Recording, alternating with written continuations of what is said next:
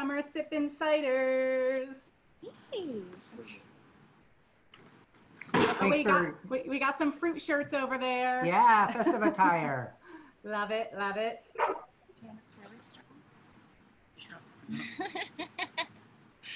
Surprise guest appearance by Scott Katzma. Hi, Scott. Hi. Thanks for joining. Turn this waiting room off here. People can just come on in. Hello, everyone.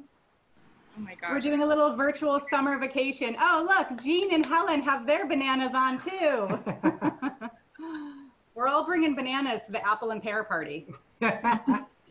And blood orange and grapefruit and jalapeno. Yeah. All right, but I have to take the sunglasses off because I can't. Yeah. And you guys are seeing the reflection of the computer screens in our eyes. Thanks so much for being here, guys. We're really excited to share these delicious ciders tonight and get you excited for when you can go out and enjoy them in the real world. And have summer vacation for real, where we can bring our cans of cider out to the beach and all that fun stuff. So we got our paddle boards out, our pineapple. Yeah, we're ready. We're gonna pull down an umbrella to. Right. We're itching. We're itching for some vacation time. So we decided to do it here. Yep.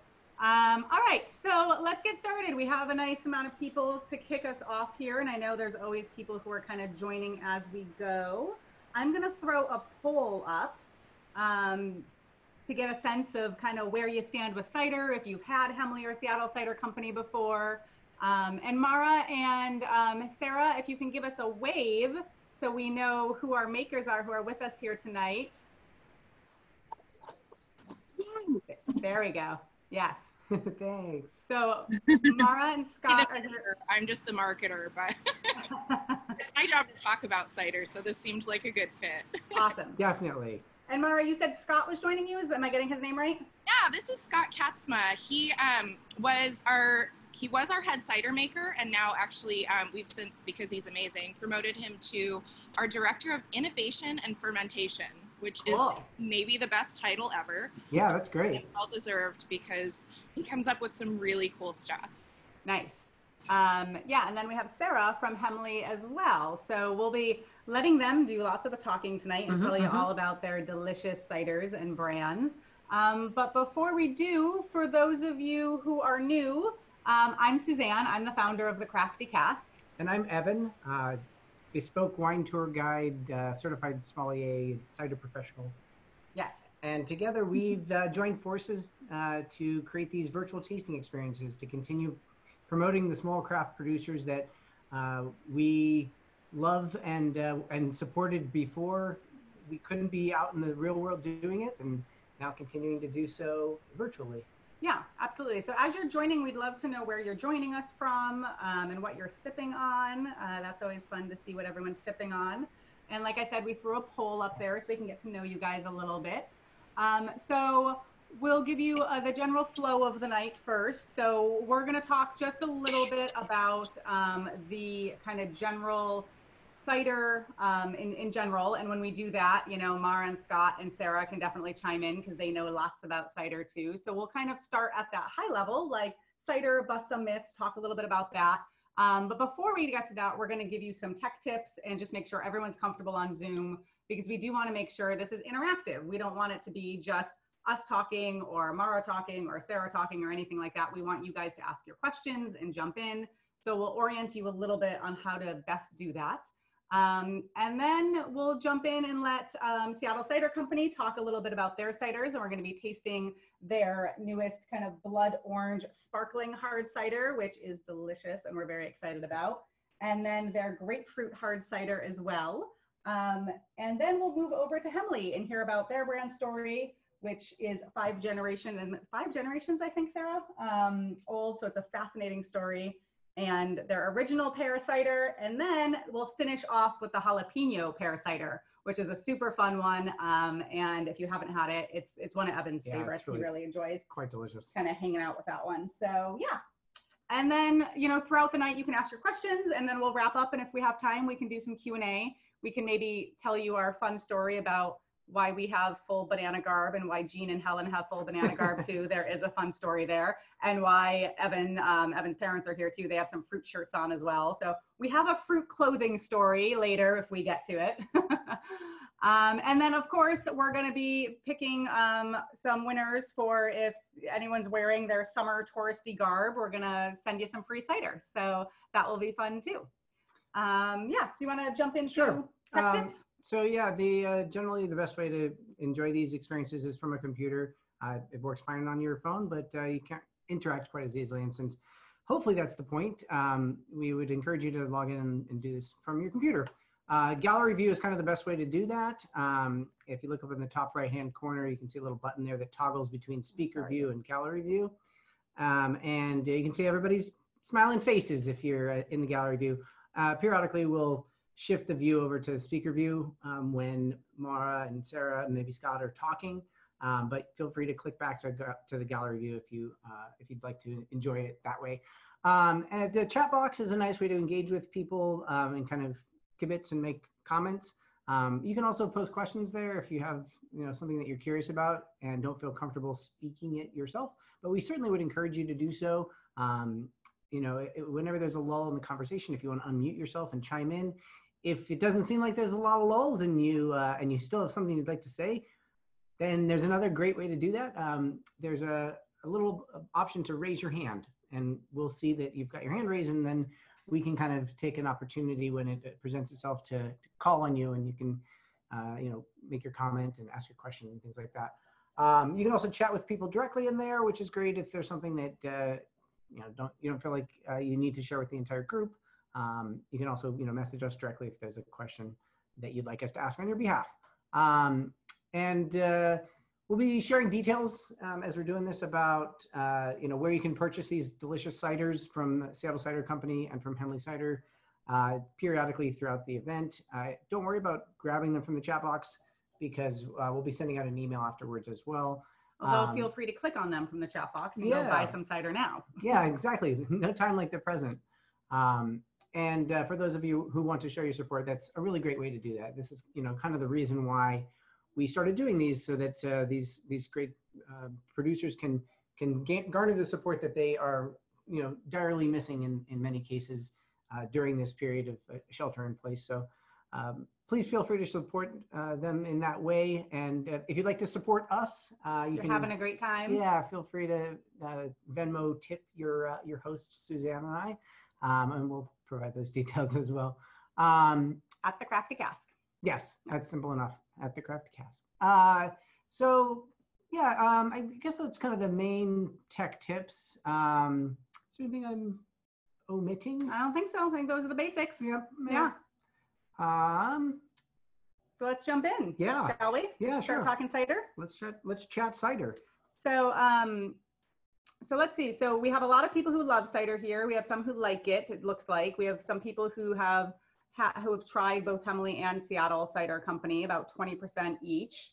And then some who haven't had either. So that's fun. This is a great way to kind of get to know some new producers. One of the things that I really love about cider, honestly, is busting myths.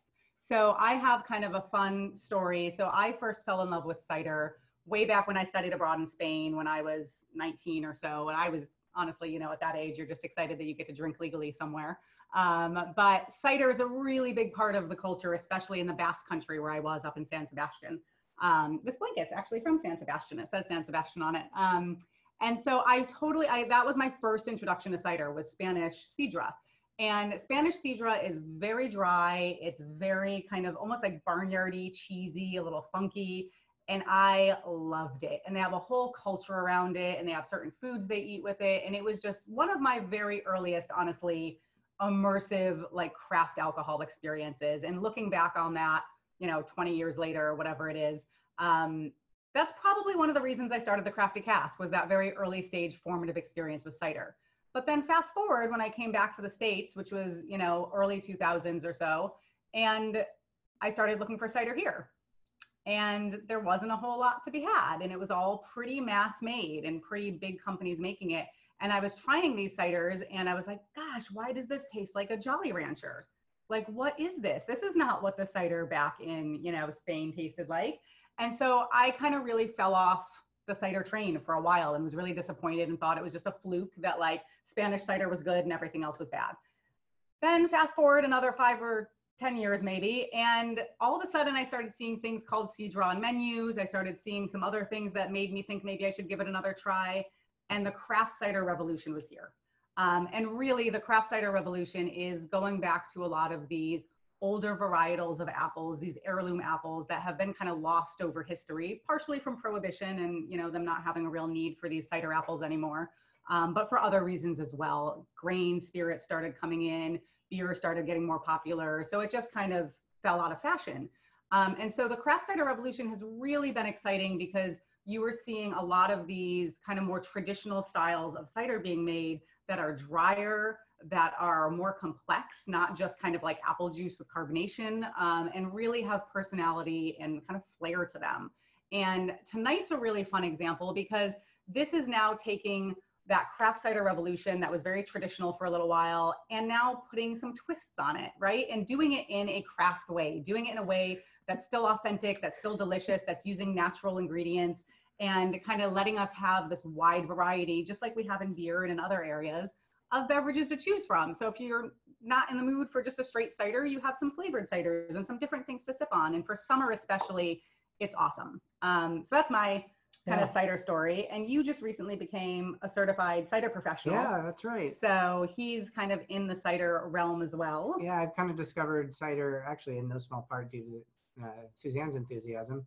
My background being in wine, I found a lot of similarities in the way the flavors that you can find in ciders derive not only from, you know, the actual type of apple that you're using, but how it's grown and where it's grown, and all those kind of similarities to the you know, the variances that you find in wine. I found very compelling and easy to adopt as another kind of knowledge base that I was curious about and really found myself enjoying trying and finding examples of. So it's been a wild ride, and yeah, I enjoyed it enough that I went out and took this ridiculous test. So yeah, it's been fun. Well, I teased him. So we did the whole 30 a few months ago, and you know, there's no alcohol for a month when you do the whole 30. And when we were allowed to have alcohol again, the first thing he opened was cider. And I was like, the sommelier is choosing a bottle of cider first, the wine tour guide. Like, so I felt like that was a win. So I just start with something kind of low alcohol, you know? Sure. Couldn't You just jump wanted into cider. something. No excuses. All right, Mara and Scott and Sarah, I'd love to just maybe if you can give some kind of high level just cider knowledge and just talk a little bit about cider in general with us for a little while. And then we can kind of jump into Seattle Cider Company and hear a little bit about your brand story. And also our guests, we'd love it if you have questions, if you have comments, if you have cider stories of your own that you want to share, you guys can go ahead and unmute yourselves. We just kind of tend to mute everyone a lot so for background noise. I just told Scott I was going to defer this to him because he is the one who makes cider. Like I said, I get to talk about it, which is an awesome job as well to have. But if you're looking for cider knowledge, this is the one to go to. So nice. Cool. Yeah, I mean, like you're totally right. Like post-prohibition, like the apples in the U.S. are pretty boring, right? They're developed to be stored in cold storage for most of the year and eaten in the grocery store or bought from the grocery store. So they're not necessarily the apples that qualify your experience in Spain, right? They're like apples that are grown for the sole purpose of making absolutely phenomenal cider. And so most of the cider companies in the US, if they're not using concentrate from those apples in England or France, they're using apples that are grown here in the U.S. for the grocery store. Yeah, baking, eating, snacking. Yeah, exactly. All your baker saucers, whatever. And so, yeah, it doesn't necessarily like give us the upper leg on the cider industry because like we're working against history. Right. But all that to say, like 20 years later, and now like they're actually following some of the trends that are happening here in the U.S. So just because of the apples that we have at our access here to make cider with doesn't mean that we can't use them in a way that is thoughtful or considerate. Or there's a lot of ways that we can like work with these apples, even though they aren't like your bitter sweets and your bitter sharps. As long as you're giving thoughtful consideration to your yeast and all of the fermentation dynamics, and you can get pretty creative. And I think that's what you're seeing in the U.S. market right now. For sure. This resurgence of not necessarily bitter sweets and bitter sharps, but more thoughtful and playful ways of working with the common eating apple. Yeah. Can you explain bitter sweets and bitter sharps, just like what that, like, I know there's like a quadrant kind of, and there's like 4 different types of apples, and just explain a little bit what those 4 types are. Yeah. So first we have sweets, which is your common grocery store varietal, Granny Smith, or Red Delicious, Gala, Fuji, Golden Delicious. They're called sweets not necessarily because of their sugar content, but because they are what people like to eat. Right. They're called sweet not because they have more sugar, but because they have a lack of acid and tannin. And so you take those grocery store varietals and you add a little bit of acid. Those are called sharps. And that's what we have been cooking, baking, saucing with in the U.S. For the past 80 years. So those are high acid apples, but still low tannin. And then the apples that you have in Europe that are commonly grown for cider production are bitter sweets and bitter sharps. Bitter sweets have high tannin but low acid, and bitter sharps have high acid and high tannin. So those are kind of the 4 different types of apples. And bitter sweets are more commonly grown in France, which is why a lot of French cider is more tannic and lower acidity. And then the bitter sharps, even though they grow those everywhere, including here in the U.S., that's more qualitative of cider made in England, which is a little bit of higher acid, but also still tannin. So grown in the U.S. are mostly for the commercial market, which are going to lack both acid and tannin unless they're like Granny Smith or some of those heirloom apples like Newtown Pippin, Jonathan, Jazz, all of those. I was pretty surprised when I started learning about cider that the little crab apples that you find in some tree growing wild have the same amount of sugar by and large as any of the ones that you find in the grocery store, despite the fact that they taste nothing like, you know, what you'd expect in the grocery store. That's pretty fascinating. Sarah, you started to say something there, and I'd love you to get to say whatever it was. Please chime in. So I gotta throw in a little bit of California love for the fruit that we grow down here. So we come from I started cider from a little different perspective where my husband's 6th generation pear farmer, and we also grow apples down here. The way we grow fruit in California, we're not growing them for cold storage and long-term storage. They're grown primarily for flavor. And looking back at the way that we make wine, when I started to figure out, well, how do we make a cider with this amazing fruit that we have in California? We traveled to France and we went to England, but like Seattle Cider saying, if you take dessert fruit and you make it in the French style cider, it's gonna fall flat on your palate. What we looked into was traveling down to Tasmania, and we met up with some Australians. And Australia has the same kind of system that the United States does. They are a British colony, which means they like cider, but they have mostly dessert fruit.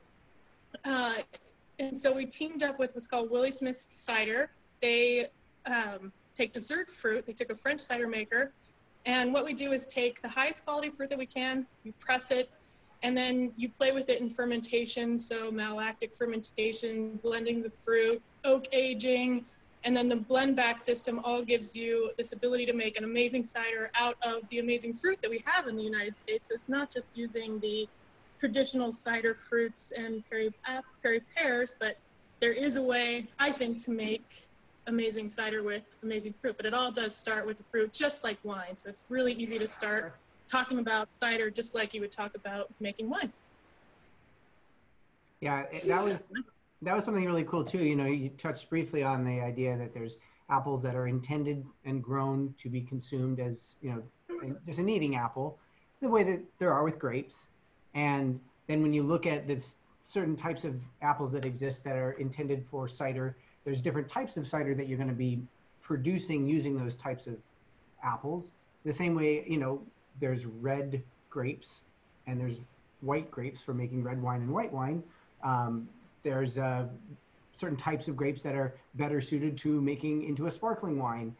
And I imagine, and as I've learned, like that's another kind of very similar feature of apples and apple production and cider production, with the attention being placed on what kind of apples are you choosing to use and why are you choosing to use those ones, depending on the type of cider that you plan on making. It's really, yeah, kind of a fascinating parallels. I loved it. And that's what I really love about too, whenever I meet people who are like, oh, I don't like cider, it's too sweet, it's too like what, and I'm just like, wait a minute. Like, you know, because there are so many different types of apples. And then when you layer in the art of the cider maker and what they do with that canvas, like there is such a variety to choose from that it's like, I guarantee you there is a cider out there that you like. Like I guarantee you just have to keep trying, you know. So, and that's what, you know, we like to do with things like this, is get people to experience new and different types of you know, ciders, so that they can expand their palate and have another delicious tipple to include in their rotation. Yeah. So when they're eating dinner, they have more to choose from than just like beer and wine, you know, and they can rotate other things in, which is really fun, because pairing food with cider is super fun. So maybe we'll get to talk a little bit about that later, but that's a really fun kind of thing to do. Quick question there for Sarah. The question was, you mentioned a system that sounded like Glenback. So Glenback, it's essentially the way that it's been explained to me through what the English cider makers is, what we're doing with making cider is we're essentially making a wine. And that process is a wine process where it's a crush and like a press, and we've got a fermentation. And the difference between what then makes it a wine into a cider is this blend back transitional. So at the end, we'll have a finished base. So we'll have a pear cider, and then we want to make the jalapeno, or we want to make the original pear. And what we'll do is like essentially a blend back and an infusion. So then you can use sugar or flavorings. We use fresh pressed juice back into it, and then infuse it. And then that plus the carbonation transitions it essentially from a wine, like a still wine, into a cider. That's that blend back process. Okay. Cool. Very cool. Yeah, I didn't know that. Awesome.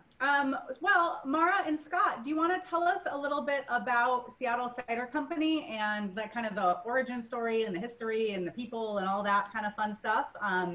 And then we can get into tasting some of your delicious ciders. Sure. Yeah, we started in 2013. We were the first cidery in Seattle post-prohibition. And wait, what year was that? In 2013. Wow, it's crazy to think, right? That like Seattle took a long time to. Yeah. Yeah. And it's not to say that we aren't growing apples that are like traditionally used for cider production, right? Like a lot of people have been doing that for a long time in Washington State. But in Seattle, no one had been making cider commercially since Prohibition. We are sister companies with a brewery that was founded in 2007. Mm-hmm. And our founder of the brewery realized he had Crohn's disease pretty early on into starting the brewery, and realized he couldn't drink gluten anymore. And we started making cider, not only out of that kind of need, but also because we realized there's nothing on the grocery store shelves that we wanted to drink. Nothing that was dry, and like you were saying, you know, all the mass-produced ciders in America were nothing like what we'd experienced from quality cider production. Yeah. Making cider. And sorry, I forget the rest of your question.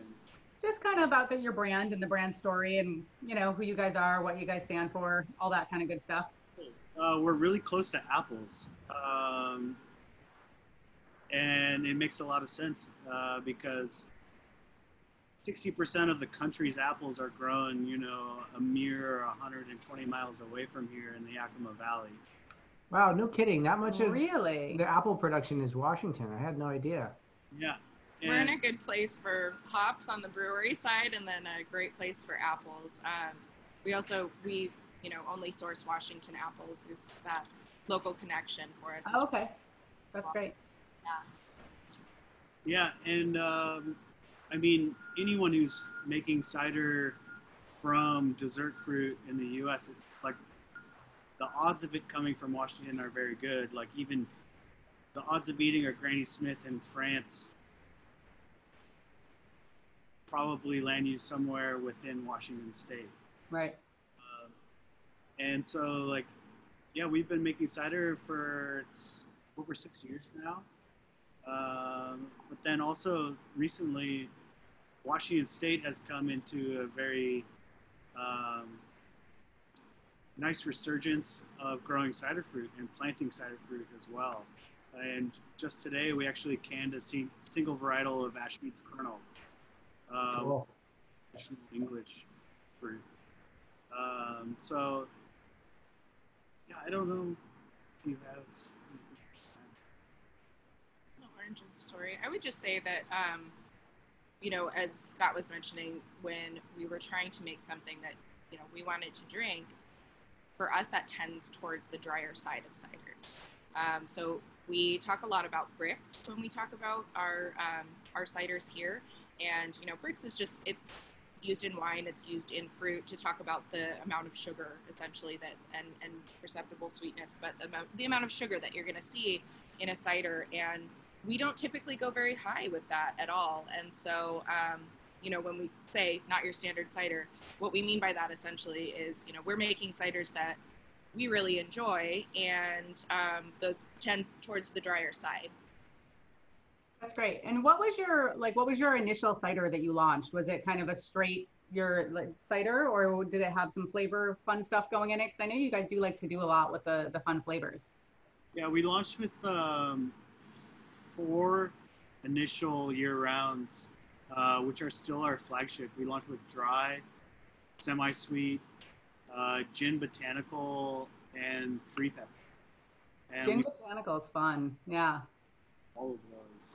So dry and semi-sweet being the flagships of our company. Sure. Dry is close to 70% of our annual production. So Oh, wow. That's definitely a luxury of where we live and people preferring the drier side. But that's also what we're trying to do as our mission statement in trying to advocate for cider in the country, is like pushing people towards the drier side. So Sure. all of our ciders that we produce year round will be less than 2.3 bricks. Wow. Okay. Yeah, it's fun. We're doing an event for a company in a few weeks, and you know, I suggested for one of the events that we do cider, and she was kind of like, "Well, I think there's a lot of men in the crowd, and like, you know, maybe we should do beer." And I was like, "You know, I think it could be really fun to do some dry ciders and maybe throw a hopped cider in there to like really like tie it to beer a little." And so we got her on board. So we're excited to kind of like continue to have that conversation with people, you know, where they think like, cider, and we're like, hold on, let us show you some dry ones. Yeah, let me show you the way. Here's Yeah. So we're looking through some of the pictures here, and it looks like you guys have a great tasting room. And so I noticed someone on our call lives in Portland, so that's not too far away. So tell us a little bit about your space and your tasting room, because I think you share it with the brewery as well, right? Yeah, so Scott and I are actually sitting in our production space in front of a wall of cans that get ready to can soon. But we have our cider production space here. We have our beer production space. We can and bottle on site. And then tucked right in the middle of that is our tasting room, which we call And because we're kind of a little off the beaten path, we are in the heart of Soto, which is very industrial. It's, you know, one of the few places where you can get the kind of square footage that you need for the amount of production that we do. And so it's kind of nice. From the tasting room, you can look through a window in the tasting room and see the cider production area. And then you can look through a window in our retail space and actually see our brewery production area too. So it's just tucked right in the middle. It certainly makes it really easy once we're making like new beers and ciders or releasing something to get them from production into our tasting room. But we've over 30 taps. We've been really grateful to remain open during this time. Washington has allowed us to do to-go orders, and then, you know, we had to get pretty scrappy really quick and change up the way that we did some of our business. Obviously, a lot of that is off-premise in grocery stores, convenience stores, but we were able to pivot really quickly and started working with Vino Shipper. I met Teresa at Cider Con, and she was lovely and helped us get set up. So now we're shipping to 38 states. And then on our beer side, we actually are able to, it's beer and cider, we're able to deliver direct to customer. So that's really new for us and really exciting, and ship beer and cider within the state of Washington. So those were all really good things that I think, you know, we'd been talking, actually Scott and I talked about it for a long time about, okay, when are we going to get set up to ship to more states? And we finally had that nudge because it was finally out of necessity. But it's actually been really great because then that means, you know, when we have folks, I saw someone's on here from Cottonwood, Arizona. I'm an Arizona native, by the way. We could ship cider to you. Yeah. Which is also really nice because then I don't, you know, have to pack an extra bag when I go home to visit my mom. And I can just ship her some now. So especially since I haven't traveled to Arizona in a while and I don't know when I will next, but. Right. So yeah, I think that one of the, it's been a weird time, obviously, but I think that one of the really like bright shining lights out of this is that there's been so much innovation in how people are doing business and how we're managing to connect in ways like this. You know, Suzanne, you and I met, I think, for the first time in person at right before Cider Summit. Yeah. Yeah, and you know, we run into each other at their cider events, and well, a lot of those have been postponed for a while, and so without stuff like this, or without being able to like ship to consumers or offer takeout or deliver direct to people, it would be a really different experience for us. But somehow we got deemed essential, and I'm really grateful for that. Yeah. But yeah, great. We're looking forward to, you know, when phase 2 happens, and we'll in Washington, and we'll figure out how to manage all of that safely. And our leadership team actually meets every day for about 30 minutes to talk about contingency plans and how, so just so we can be prepared. Yeah, no, it's true. I think, you know, we're hopeful too that there are some good things that hopefully will come out of this. And so I keep joking that, you know, before all of this happened, we thought we were all staying virtually connected by scrolling each other's Facebook feeds, you know, and we were like, oh yeah, I'm connected and I know what's going on with them. And now we see some of our friends more often than we normally see them, even though they live in the same city as us, because we're doing like Sunday night game nights or, you know, dinner chats on Zoom. And that's so much nicer than waiting until the next time we can all get in person, you know? And so I'm kind of like, I hope these continue. And we're really hoping that these virtual tasting experiences are fun and that we build a big enough audience that they want to keep doing them well into the future too, because it's a nice way to be able to visit makers from all over the country a couple times a year instead of just when you happen to be in that city or just when you happen to go there. Or 52 times a year. Yeah, exactly. Yeah, and get to learn and visit places and see what they look like and stuff like that. So, you know, for us, we're based out of Seattle. We distribute in 15 states, but outside of Washington, we only have 2 of those states that have a dedicated salesperson. Right. Satellite salesperson. Otherwise, we rely heavily on our distributors to help us get to market. And so for us, this is a great way where we're able to connect with some of the states that, you know, we distribute to, and to connect with people in states that we don't distribute to, because you know what, like, let us ship you some product and let's do a tasting, and you can you know, ask Scott, like, what was the impetus for starting sparkling, or how did you decide to make that, you know, flavor combination, or how did that work out? And it's really nice to be able to directly connect with the makers and other cider enthusiasts. So I think a lot of this is actually really here to stay. I hope so too. I think it's a great tool, and and I, you know, I always tease Evan because he gives wine tours and brings people up to wine country. And I'm like, yeah, but how many of your wine guests get to actually talk to the maker and ask them their questions every time they go to the winery with you? Like, barely ever. Yeah. But this way you do. You get to like get to know someone and ask the questions. And so with that, we encourage all of you, if you have questions, ask them. Yeah, very much. But yeah, but speaking of, you hinted a little bit, and I certainly have the question around how you guys decided to kind of go this route, because it is, you know, visibly different at the very least than your packaging historically. And so I have my theories, but I'd love to hear the story of, you know, this, and maybe you can talk us a little through the tasting notes for people who are drinking with us, which there are a few, and talk us a little bit through, you know, the blood orange first, and then we can kind of go to the grapefruit. Sure. I'll have Scott talk through some of the tasting notes, because I know that this has been a passion project for him that he's doing research and development on for a long time. But ultimately, you know, I think as a company, we've realized that we have a number of different demographics that we serve, and some folks were looking for things that were a little bit lighter ABV. Most of our ciders are 6.5 to 6.9. That's like drinking an IPA for some folks. Sure. It's different. I certainly don't feel nearly as full after drinking a cider as I do an IPA, and I drink both. But we had we've noticed that there's been a shift, and some folks are looking for something a little lighter ABV, lower calorie, lower carb, and we knew that we could do that, and that we could also at the same time make it really good. So that was sort of the why we set out on that path. Can I pause for 1 second? We have a question from Elaine, and I know Elaine, it's early in the morning over for Elaine because she is in Vietnam right now. Elaine, I just unmuted you. Go ahead with your question. Uh-oh, did we lose her? All right, we'll come back to her. Okay. Go ahead, continue. So let's talk, continue, Mara. I have a question about the sparkling ciders in particular, but you can tell us a little bit about the flavors first. Yeah, we just, you know, we see some changes in the market, and I think that we're in a great position in terms of like the talent that we have in-house to be able to pivot and try new things and meet our consumers where they're at.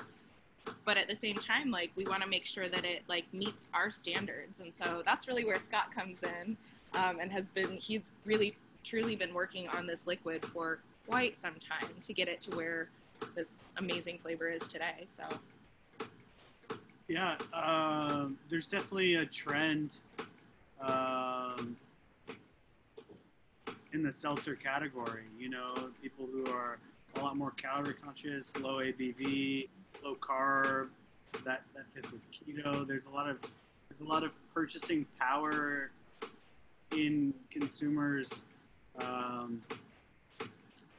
that are looking towards the health conscious side of drinking, which we haven't seen ever before, and that's why you see like the really like rise of seltzer in the last 2 years. Yeah. And all of those products, at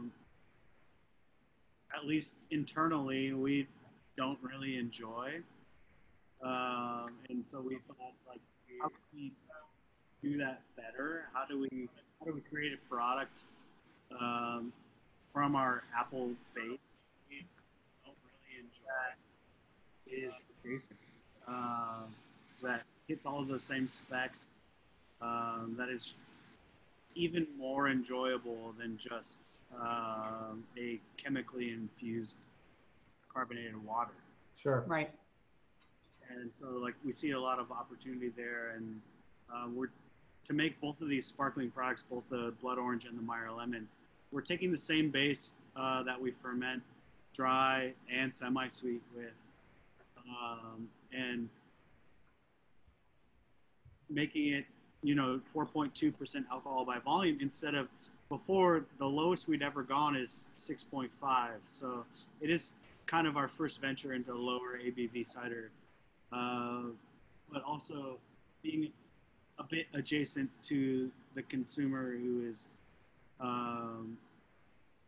trends towards buying seltzer, but making a superior product, trying to elevate the category.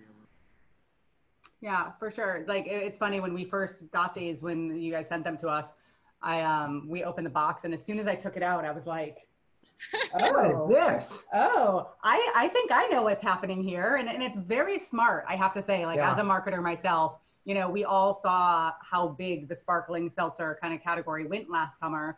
And it's really smart to have packaging that kind of looks like sparkling, you know, hard seltzer packaging, and does the same thing that they're doing, where it calls out the number of calories, and it calls out the grams of sugar, and it calls out the, you know, but the fun. And so I was really interested when we first poured it into our glass. I was a little bit like, is it going to be clear? I don't know. Like, is this actually a hard seltzer? Yeah, you guys can see, kind of flip up a little bit too, so you can see on the bottom. Yeah. And so those of you who enjoy hard seltzer, you can see this has a very similar look and feel to it. And so I was really curious when I first poured it into my glass, like, is it going to be clear, or is it going to look like cider? Like, I don't know, you know? And so it's fun because you can see here, there's like a nice kind of blood orange tint to it. But what I love about them, because, you know, I've certainly drank my share of hard seltzers last summer. And what I like about these is there is that like a little bit more flavor complexity and like kind of weightiness to them than the hard seltzers that kind of just feel like you're drinking soda water.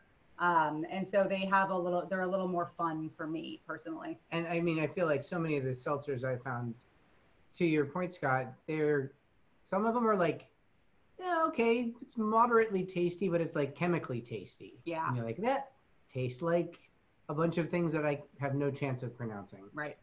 Yeah. And these kind of just taste almost like Gateway cider light a little bit, which I really enjoy. I mean, I love banana Laffy Taffies, but I know that's not like made of anything real. Right, for sure. Yeah, these are really nice. They're just like lightly flavored, which I enjoy, kind of like those sparkling waters that have the hint of lime or something in them. And I really enjoy that it's definitely blood orange. You can tell it is, and it's a beautiful blood orange flavor, but it's, you know, it's light. And it's very crushable, just like the hard seltzer. So definitely when we're all allowed to go out to the parks and to the beaches and everything, these are going in the bag for sure. So the next one there, the grapefruit, this is the packaging that you've had, I would presume, since you started producing. Yeah. Yep. Okay. We really have not, we haven't strayed much from the original branding and packaging since we came out with our flagships. What we end up doing too, and that's pretty indicative, we just call it by the adjunct ingredient, so you really know what you're getting. This is, you know, pretty true to style, like true to branding since the very beginning. And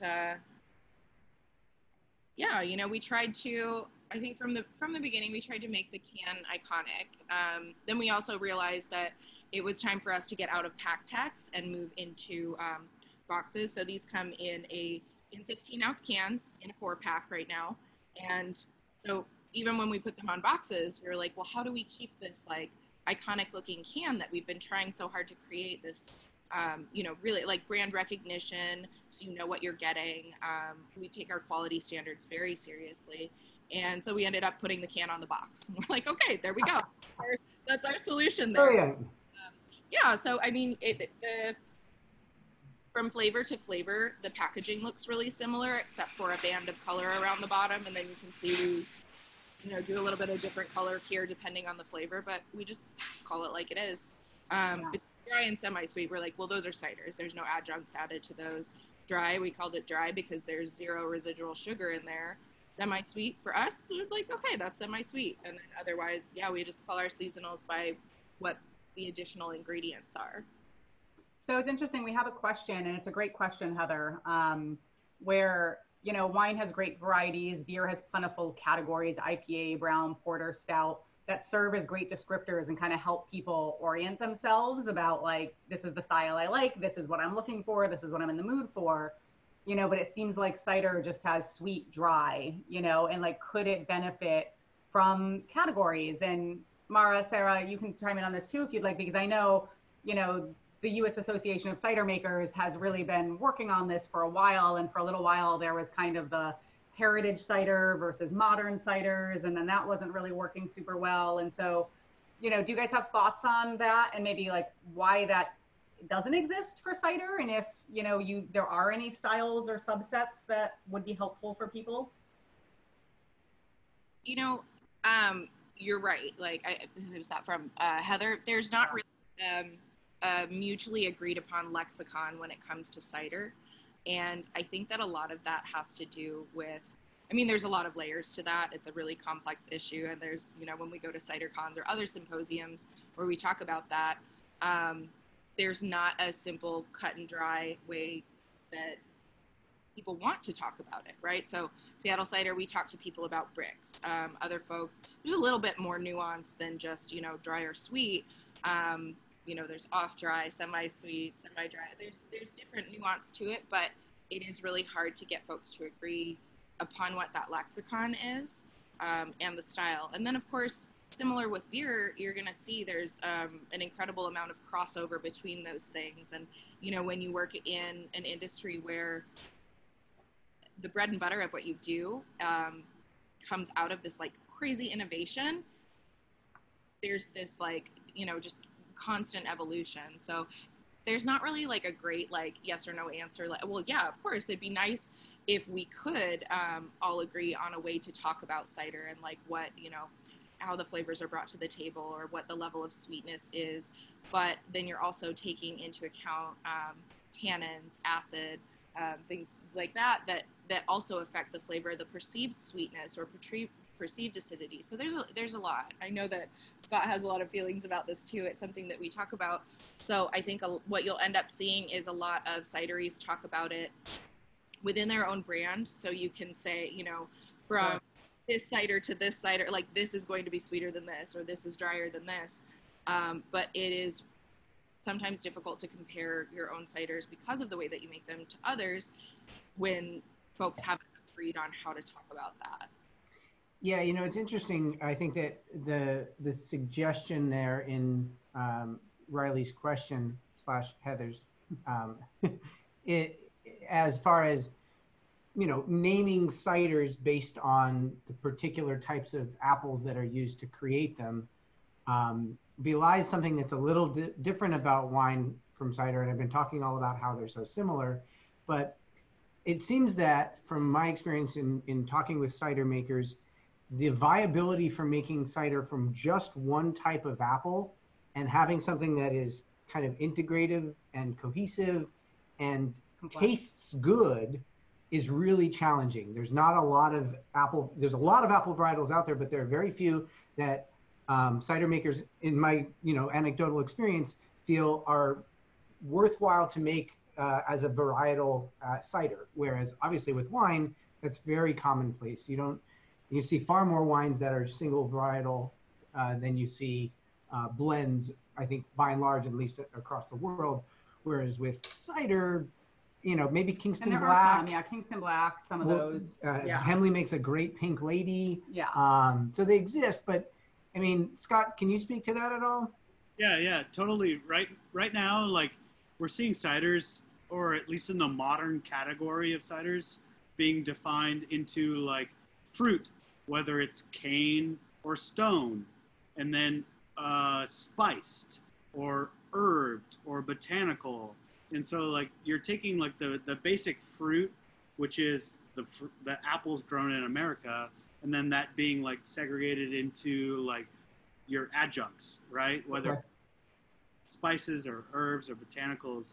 But I think we need to look back into wine history a little bit.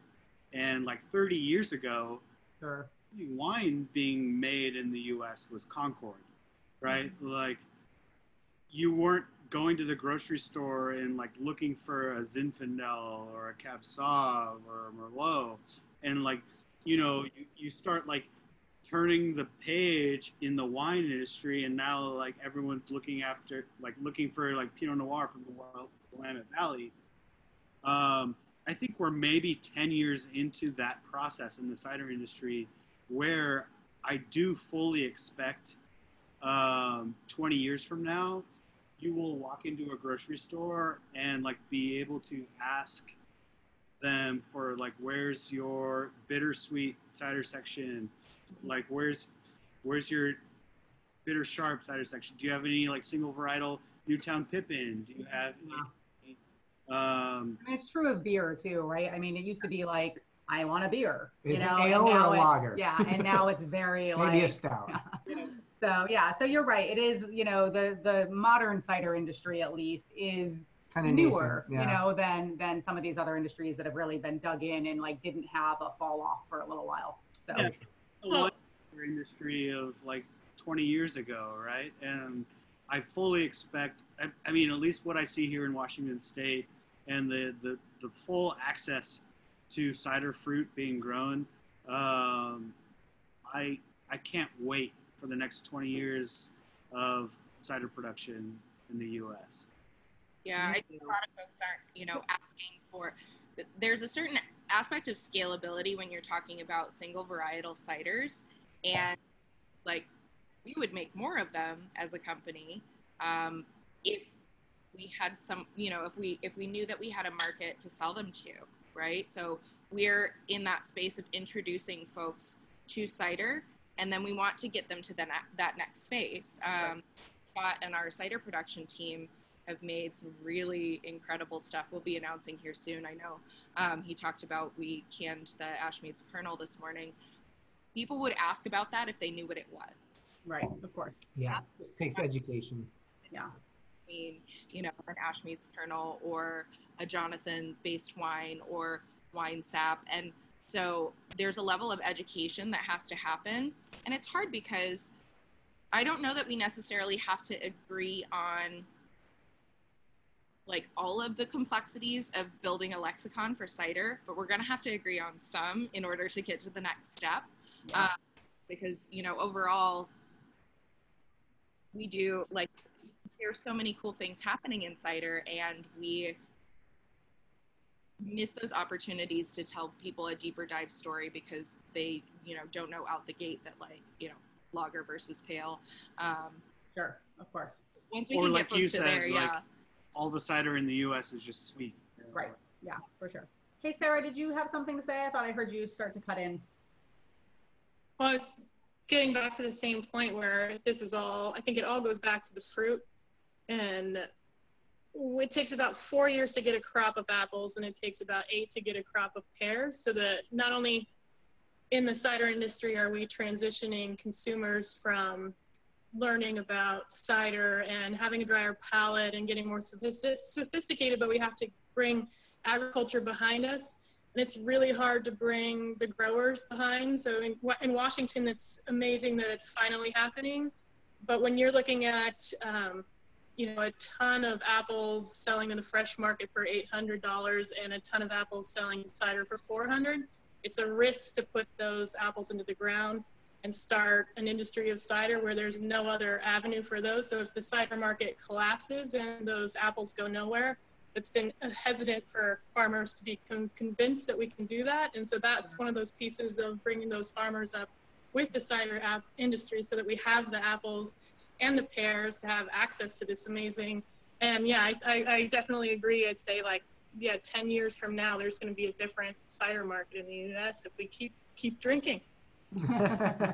Yeah, for sure. And Keep buying those ciders. And it's a good point, Sarah, because for those of you who don't know, some of those other styles of apples we were talking about earlier, so the bitter sharps and the bitter sweets and things like that, like there really isn't anything else to do with them other than make cider. Like, you know, and I'm sure people have tried many times to make pies out of them and add more sugar and do all the things, but that's one of the reasons a lot of those trees got ripped up in the first place, is because when, you know, and this is controversial, not everyone agrees with this, but, you know, when Prohibition hit and there were certain apples that it's like, there's nothing else to do with this other than make it into booze, of course they're going to rip those trees out and plant something that they can sell, right? Like, so it makes sense. And so that's a good point, Sarah, that, you know, it's riskier for the farmers to make these types of apples that there's really just this primary one market, you know, for, which we haven't thought about.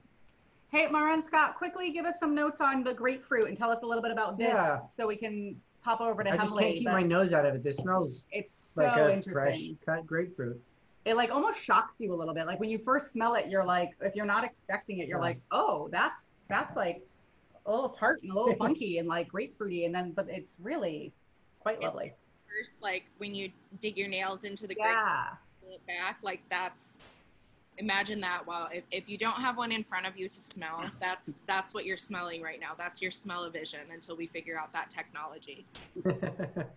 Yeah, no, that's really good to hear, actually. One of our first year rounds, other than dry and semi-sweet, was a cider we called Citrus in 2015. We've been working on trying to like nail citrus down for a long time, and it's like that play between bitterness and sweetness, right?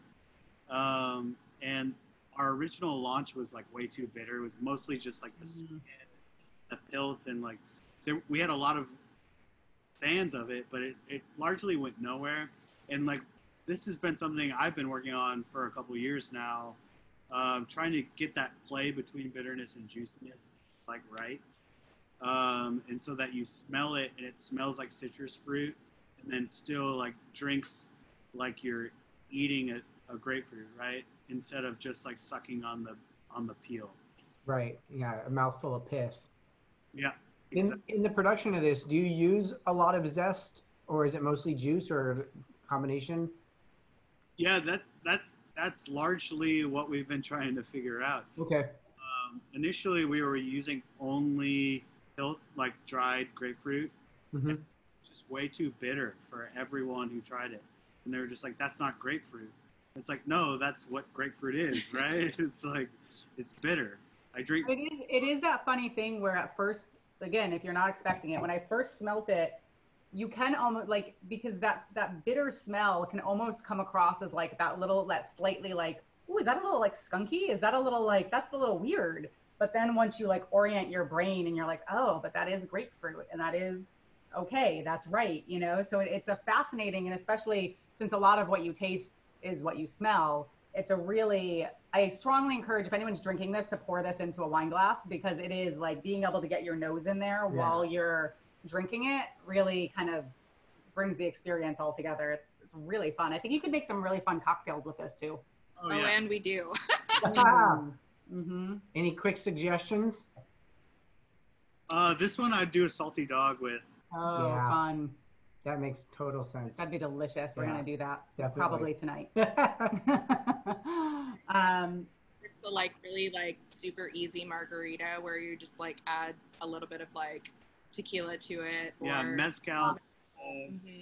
Our virtual tasting last week was mezcal, and we have a few nice bottles of that. And in fact, we made there we go. A cocktail with grapefruit in it. Yeah, we did. Yeah, for sure. Cool. Just real quickly, in addition to this flavor, there's some other amazing flavors. I just threw the link to the Seattle Cider Company's shop in the chat box. Their basil mint is like it's unbelievable. Favorite. I don't know when it's seasonally available, but the basil mint is so good. The agave pineapple. I think basil mint is always available, right? Is it? Yeah, basil mint is year-round. Oh, that's so good. Caveat about the grapefruit. So we were on our way into our seasonal change. This is actually not our summer cider. Oh. So this is, if you find the grapefruit somewhere, get it now, because it's about to transition, if it hasn't already, to Marionberry. Oh. Yum. Marionberry. Oh, that's exciting. This is our newest. This is brand new. This has also been in R&D forever. We're all really thrilled with this. I'm going to pour a little bit so you guys can see the pretty color. And then I actually really can't wait to taste through some of these Hemly ciders. They sent us the loveliest package so we could taste through some of their things as well. So I'm super excited about that. But that's my actually caveat, is that grapefruit is moving on. It will be back. It'll be back next color places to bring that. How cool. Berry, and that's actually the summer seasonal. But it was so new, we hadn't even canned it yet by the time we had started talking about this. And actually, shipping is taking like a really long time right now. And I was like, how can I get cans to you quickly for this? But you'd already planned, so I'll send you some for after the fact. You can trade. We would love that. Thank you. Very sweet. Yes. Awesome. Let's everyone, can we all raise a glass and give Mara and Scott a nice cheers from Seattle Cider Company? Thank you so much, guys. Thank you. Yeah, it's great to learn more about your company and your brand and drink these delicious ciders, and I can't wait to make a salty dog. Yeah. Yay. Sarah. Hi there. So everyone, I've known Sarah for quite a while. I don't even remember how we met, Sarah. Do you? Through Brad, I think. Yeah, maybe that's right. Yeah, so Sarah's done some in-person Meet the Maker events with us, which are always fun, and that's kind of, these have been a virtual spin on our Meet the Maker events. And I've had the pleasure of going up to Sarah's farm and orchard, and so they have a really amazing story, Hemly, because they honestly, so we were talking earlier about how about 60% of the apples are from Washington. Especially if you live in the state of California, probably most of the pears that you buy at the grocery store and eat are from Hemly Farms. And so she has a really fascinating story about a generations old pear farm, and you know, the tasting room that they just built is right on it. So you get to like be looking at the, you know, pears while you're in the orchards and everything. And so it's up near Sacramento. So it's a great pit stop on your way to Tahoe. And it's a really lovely spot when we can all go hang out outside again. And it's right off the river, and it's just lovely. And I love their ciders. And, you know, this one here. So it's funny, when we were setting up today and putting these behind us, you know, Sarah sent us quite a few of all of the different varieties. And Evan was like, why do we only have one can of that? And I was like, Ev, I can't not drink it when it's in the house. Like, this is like my favorite. And this is like my go-to at the end of a day. I'm not in the mood for anything like in particular, and I'm just like, I want to drink, and I want to drink that I know I'm going to enjoy. And this is just like this easy drinking, delicious cider, and it's honestly a little sweeter than most ciders that I like, just a touch sweeter, but for whatever reason it just really drinks clean and deliciously to me. So I'm super excited to let Sarah tell you a little bit of the Hemly story and share all the goodness with all of you. Well, thanks, Suzanne. And I'm really enjoying this grapefruit cider as well. Thank you for sending it to us. It's really cute. So yeah, we are, I'm basically a tourist. I married into a 6th generation pear farming family. And we appreciate pear puns, so go ahead and send us some, because I always get a kick out of that. They're perfect. Do you say pear puns? Oh, we are coming out with pear puns. Yeah, we've got a Peardemic t-shirt coming out pretty soon. Oh, he loves puns. Yes. He's very punny, so he'll get right to work on that. I love that. Yes. So the kind of the behind the scenes of the cider was marrying into this pear farming family and discovering pears, essentially. That I went to school in Berkeley and grew up in Sacramento.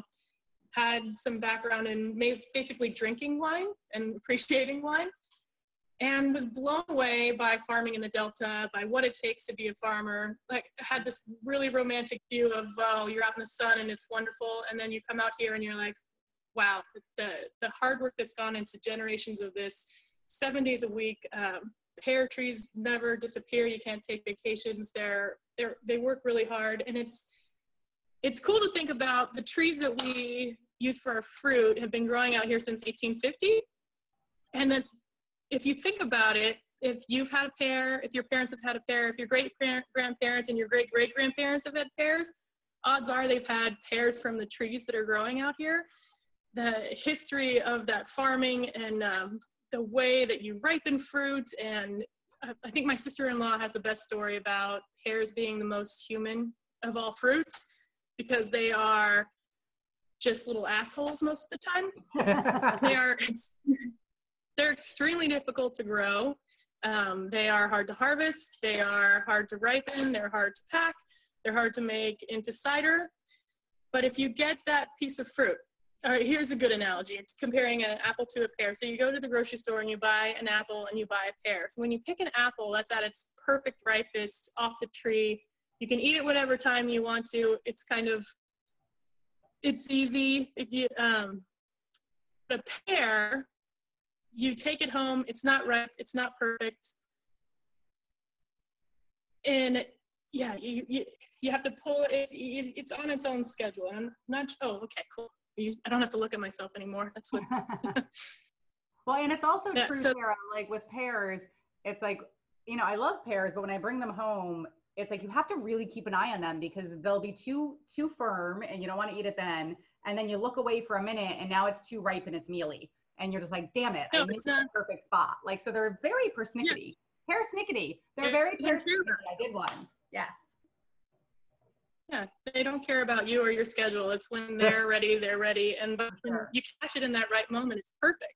That's kind of what we were trying to capture with the cider. And it's all about the fruit and the people that grow the fruit and the work that goes behind it, and knowing that when we make the cider that we have to pay tribute to all of that hard work that goes into growing this fruit. And that's, so when you open our cider, what we really want you to do is to taste and experience that perfect ripe pear and just become a part of that story and know where this fruit is coming from.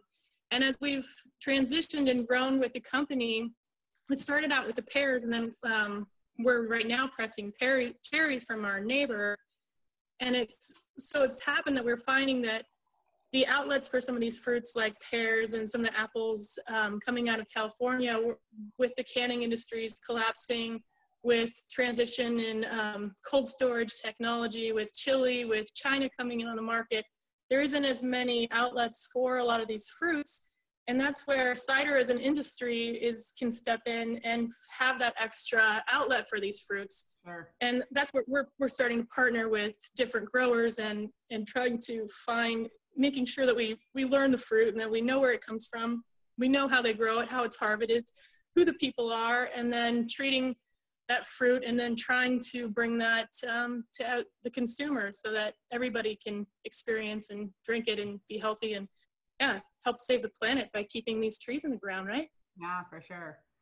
Hey, Sarah, this is a nice old picture. I'm just going to pause here for a minute. I don't normally have people talk to the exact pictures, but this is a nice picture of the Still family home that you guys have. And I know when I was up there, you told me a really fun story about how this is the only home that's on the river because some funny thing, or I don't know, remember the exact story, but I just thought maybe you could talk a little bit about the history, since it is, you know, the fact that you guys have owned this orchard and been doing this since the 1850s, like it's crazy, you know? So I would love for you just to tell a little bit of that history. Yeah, I got to tell the donkey story then, because that's my favorite story. Yeah. So this is a family home that was built by George Beckman Green by hand with tools that he had on his own, that he had made on his own. Whoa. Crazy then. So as you can see back then, right? You didn't have a Home Depot. Like...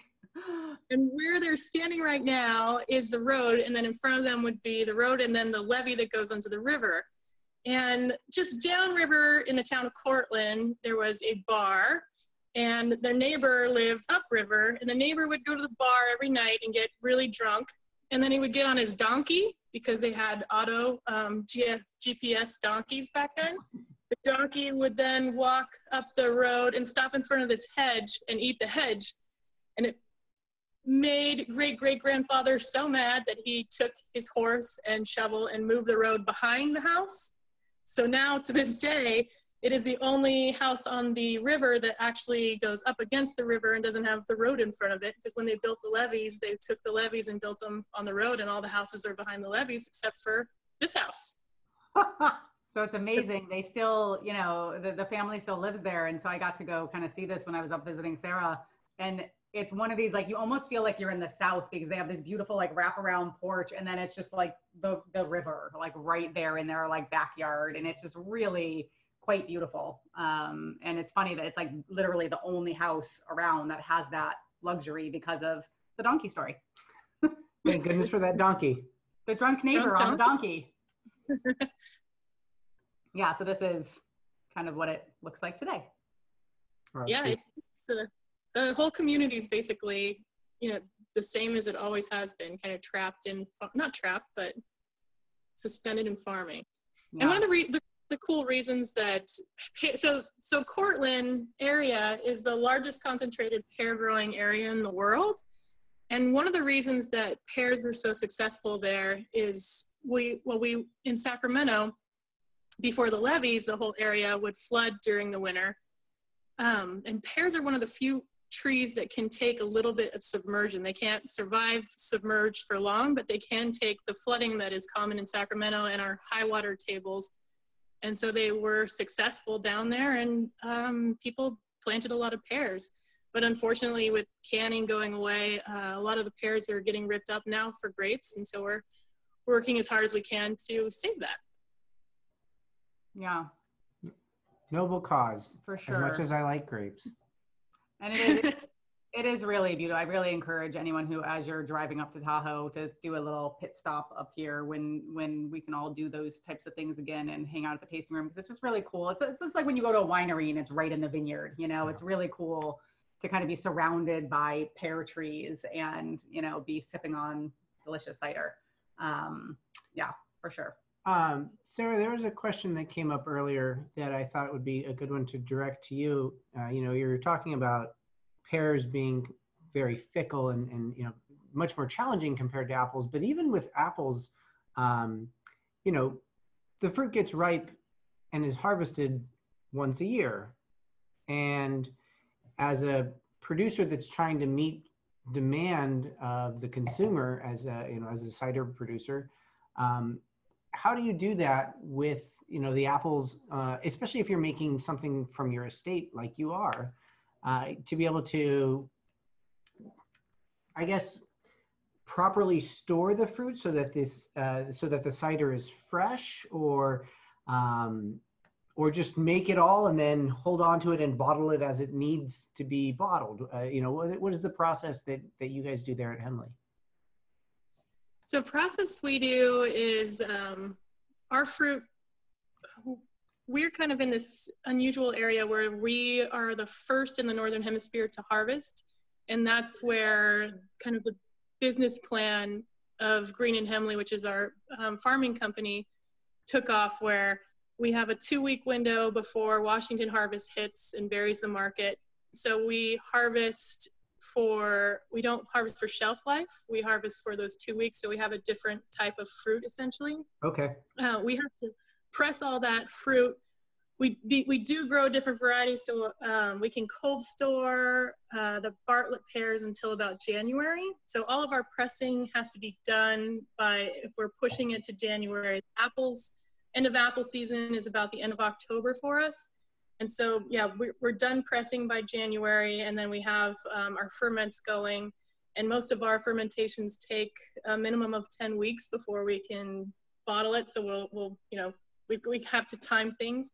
The other way that you can do that is a lot of, some of the other fruit growers can grow their fruit for shelf life, and then you can store them in where they basically have these special storage, most of it's in Washington, where they'll, my understanding is it's a different atmosphere that they store it in. And then they can store those for over a year to 2 years, I believe, depending on the fruit. And then you can pull that out of cold storage and press it year round if it's coming from, but they are different quality of fruit. I do feel like I had a recollection of apples being, you know, among the types of food that you can store if they're in the right conditions. And that makes sense that it would be something with the pressure in the room, and maybe even, you know, the type of gas that is in the air, like, you know, the composition of the atmosphere, as opposed to just what the pressure of the atmosphere is. Yeah. That's neat that they can last that long. I had no idea. Yeah, you can kind of tell when you go to the grocery store and you look at the stem. If the stem is dried, most likely it's been cold stored for some time, so you're eating an older apple. Mm-hmm. Interesting. It's a good trick. Hey Sarah, tell us about your original. So the original pear really not here. What our process? Yeah, I mean, you know, this was your original, so yeah, maybe you want to tell us a little bit about when you first started making cider and kind of what, you know, because I do think, so for those of you who haven't, so Perry's are 100% pear. These are pear ciders because there is some apple in them as well. And what I love about them, because I do find pear ciders and Perry's alike, I often find them to be kind of cloyingly sweet. you know, where they have a, like that viscosity a little bit, where it's like just like too sweet for me. And yours, whatever your process is, just don't do that. And I know there's like different sugars between pears and apples and all that kind of jazz. So yeah, tell us a little bit about it, and tell us about this original pear that a few of us are sipping on too. Yeah, so pears are, like we were saying, a little bit different than apples. One of the primary sugar in pears is sorbitol. It's an unfermentable sugar. We also, when we press, the bricks come in, so we get a maximum of about 6% alcohol, and then our pH comes in at about 4.2. So as we found out when we started doing this is it's basically varsity level winemaking. We're on the edge of destruction every single day as we produce this with pears because we don't have a high alcohol content, and we're really susceptible to bacterial infections. But if we can nail it and get it right, I think it's amazing. And again, the goal was to make a balanced product that highlights the pear, and one that I wanted to drink because I like beer and wine before I got into cider, and wanted something that was balanced that I could drink as well. So that's where we got lucky in meeting Chris Thompson, who was in that slide from Tasmania. It was a whiskey and cider maker down in Tasmania. And the two of us connected and came up with this style of making cider, which is we press, we just switched this year. We were pressing galas with Bartlett's, but this year we started Bartlett and Boss, so it's now full perry. Oh. But the blend of a little bit of the Boss got a little tannin and a little acid, and the Bartlett are a lot of sweet. And then a little different botanicals. So then we go through, we use 2 different wine yeasts, ferment it out, then it goes through a malolactic fermentation, which can give it a little bit more of a butter beer mouthfeel. And then age it in oak chips for a minimum of 4 weeks. And sometimes it'll take a little bit longer because it is like wine. Each harvest is a little different.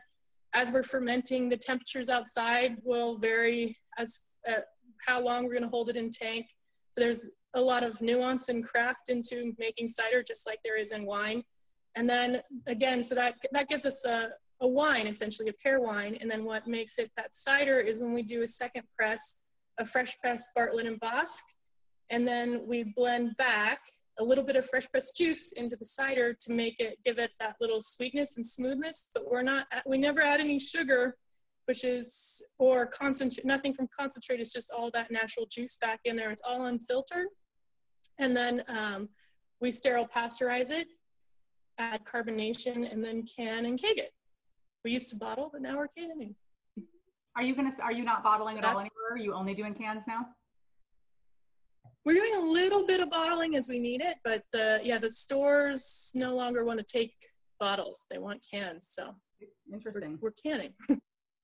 So wait, I'm gonna have to do a side-by-side, huh? I didn't know you had changed if you would have told me before that you were changing and moving some of the apple out and only doing pear, I would have been very nervous because this is my favorite. But the fact that I didn't notice is a very good sign. Are there benefits that you find to canning or bottling in terms of flavor or like consumption?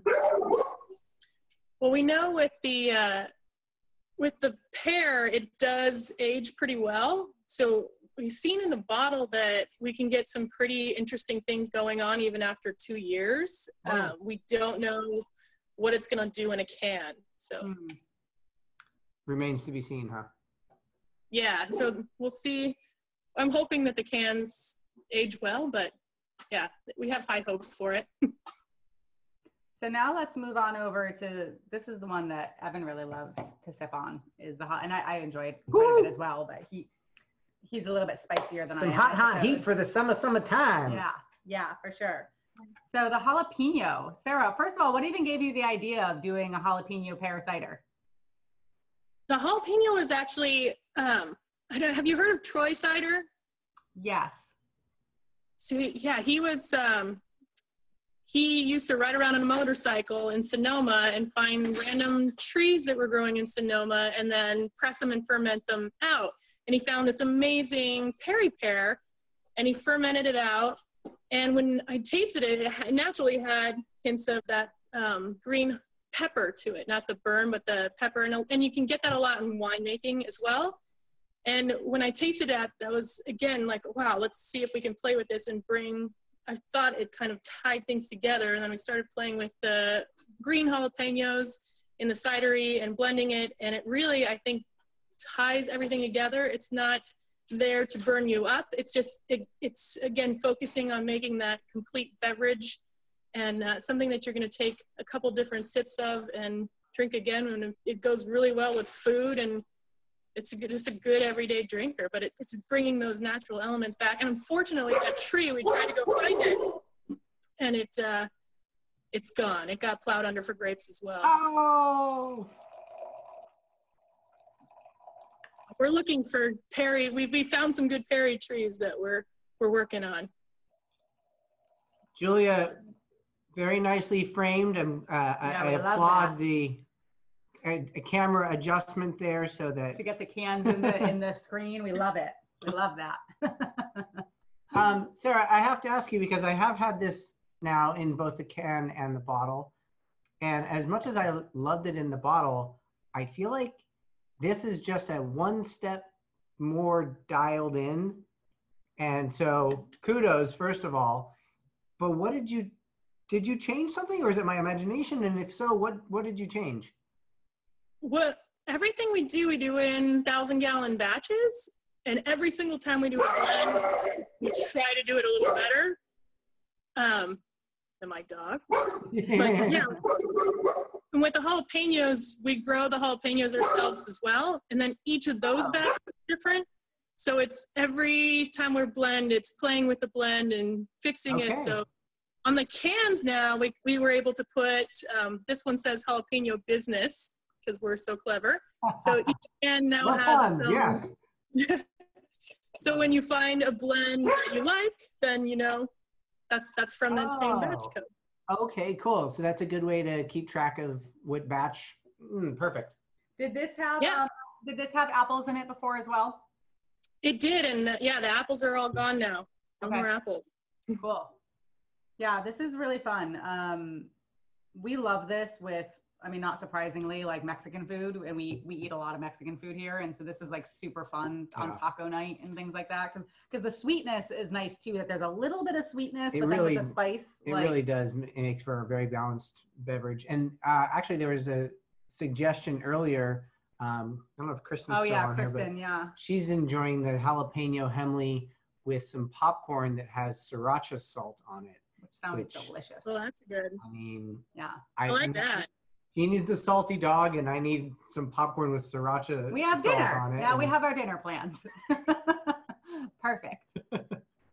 Yeah, this is for those of you who haven't tried this yet.